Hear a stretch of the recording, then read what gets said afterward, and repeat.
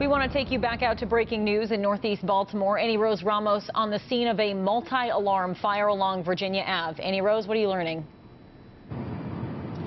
Rachel, this is what we know. We've spoken to people who live in this area. They say at around 10 o'clock they heard a massive boom.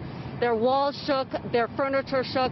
Many people who live up on the surrounding streets ran towards this direction. My photographer, Nate, is going to zoom into where that boom was coming from. They ran towards that direction, and I can tell you when they were running here, they say they saw smoke billowing out into the streets. They could barely see right in front of them, and that is when they heard a second boom, just as loud as the first. Police and emergency responders, first responders, say that they moved everybody who was running in this direction away. They said it wasn't a safe area at the moment, and so they moved police. Police had everybody move back who was coming to kind of see where that noise was coming from.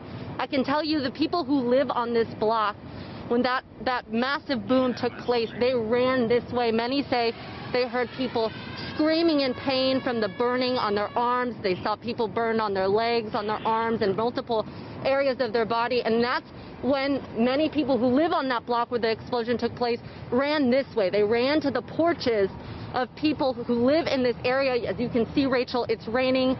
This is just a horrible night to have this happen. I mean, any night is horrible, but it's raining, it's dark, it's cold, and so many people who live in that block ran to this porch and to a lot of these porches out of the rain for a little bit of shelter. People were giving out blankets, sweaters, socks, and this is where a lot of the ambulances picked up people.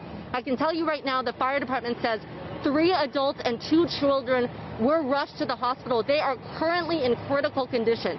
Now, these blasts came from the 2800 block of Virginia Avenue. We do not know at this moment, Rachel, what caused them, what caused this explosion. I can tell you, Rachel, we did see BG&E personnel here on the scene along with firefighters, police, paramedics. It is a massive, massive response. We have seen eyewitnesses who have filmed down closer to the scene who say that they've seen as many as 5 or 6 buildings that have been damaged. But Rachel, we will bring you much more. Reporting live from Northwest Baltimore, I'm Annie Rose Ramos for WJZ.